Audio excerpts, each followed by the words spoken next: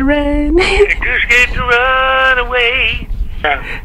That's a cool track. Yeah. Is it true that those are your eyes on the cover of Innocent Victim? Yes. Interesting. That's one day when I didn't have a drink. Okay. Okay. I was playing in St. Louis in Muddy Waters, playing a gig there with the Uriah Heep, and Tony Iommi and Geezer Butler came up and asked me to join them then with Tony Iommi and singing, and they came to see me and just said, "Can we have you in the band?" It's always the same way. I'm in a band that I love, and someone else comes to take me away from it. Wow. But no, I wouldn't leave Uriah Heep. That was my baby. Wow. Tony Iommi actually asked you to play drums? Yeah, Tony asked me if I'd join with Black Sabbath.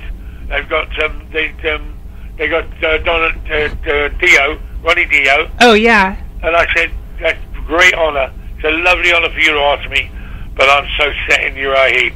We're just about to record another album, which looks like it's going to go well. Yeah. And that was Abominog. Yeah, Abominog. I love that. I loved it. It was such a great album. I mean, the thing is, all the tracks were good we wrote. We had some good ideas. Yeah. And we were fearless, you know? Yeah, I also love the song Think It Over. Yeah. Oh, that was great. Trevor's. That's the one I told him when I heard it. I said, you should have that with a whole orchestra, whole thing. It's a brilliant song. Let's talk about your time with Ozzy Osbourne. Go on then. What are your favorite memories of Randy Rhoads? I loved him to bits. I enjoyed him. He was a genius at what he did. I had the pleasure of being, the drummer in the band with Bob. And me, Randy, and Bob had a magic. There's no question. A magic to what definitely. Ozzy never understood. Wow. Neither did Sharon, his wife. And I'd write an idea for one of the songs, guitar solo.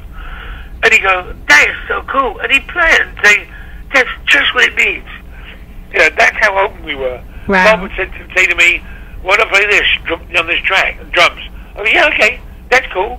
And I go to him, why don't we do that? We'll do the rundown. You play the same rundown as I play on the drums. And he goes, yeah, okay. And that was what it was all about. Wow. Total respect. Yeah. If it wasn't, I got kicked out with Bob, but I did because I told her, he's not going to do two, he doesn't want to do two, and she just said, I'm the manager, you do what I say. Oh, God. In the contract, you work for me, and that was it. She hated me after that. Wow. Unforgivable. I'll never forgive her. Yeah, that's terrible. Yeah, it is. And I hope people realise what a nasty ASA she is. Well, I'm going to ask you one more question. But go ahead, darling. As far as other drummers, did you ever hang out with Keith Moon or? Mooney, yeah. Cool. I knew him reasonably well in the early days. We used to have some fun together. Nice. Yeah. We always used to stay at the Riot House, and so did he. The Riot House in L.A., right? Yeah. Yeah. That's also famous for Led Zeppelin. Yeah, it was Led Zeppelin, Uriah Heep, Stones. Cool. Did you love or hate disco at that time? Sorry? Did you love or hate disco at that time? I respected it because it was so successful. Mm-hmm. And it was always, and anywhere you went, you'd hear that, you're the one that I want, ooh, ooh, ooh. And you'd accept it for what it was. So, I don't knock success. Didn't particularly like it, but it was where it was and what it was. A new form of music everybody latched onto. Nice. And the Bee Gees went huge with it, didn't they?